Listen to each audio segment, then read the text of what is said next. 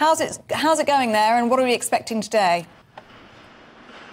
Yeah, so today, really, there's two people. One person has done most of the talking for the last 2.5 days. That's David Sherborne, the lawyer that represents the claimants. And the name that has kept coming up time and time again is Piers Morgan. So today, David Sherborne is going to finish his 2.5 days of opening statement for the claimants' position. Then we're going to hear from the lawyers representing Mirror Group newspapers, their opening statements. Next week, we'll hear from the witnesses, but essentially this case is about, was there obtaining illegal information? Was that taking place at Mirror Group newspapers? And if so, who knew about it, and were they trying to cover it up? Now, yesterday we heard pretty much a lot more of what we heard the day before on the opening day of the trial. So David Sherborne saying that there was systematic and widespread use of private investigators by Mirror Group newspaper journalists, and he reeled off a number of names of senior executives, editors at the newspaper, including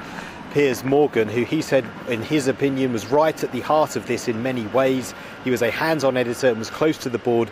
We have the direct involvement of Mr. Morgan in a number of these incidents. Now, Mirror Group newspaper denies those claims, and of course we know Piers Morgan says that he knows nothing about phone hacking, was not involved in any phone hacking, but David Sherborne continued to use a number of examples, specifically a 1999 story about the Prince Michael of Kent, the cousin of the Queen. Now, Prince Michael's lawyers worked out that a blagger had called his bank to obtain private financial information. Now, subsequently, Mirror Group newspapers settled out of court. They published an apology and paid Prince Michael's legal costs. David Sherborne said it's inconceivable, given the way this progressed, that the legal department and Piers Morgan were not well aware of the source of the story and that it came from illegally obtained information. But as I say, Piers Morgan denies any claims of any involvement or knowledge of phone hacking.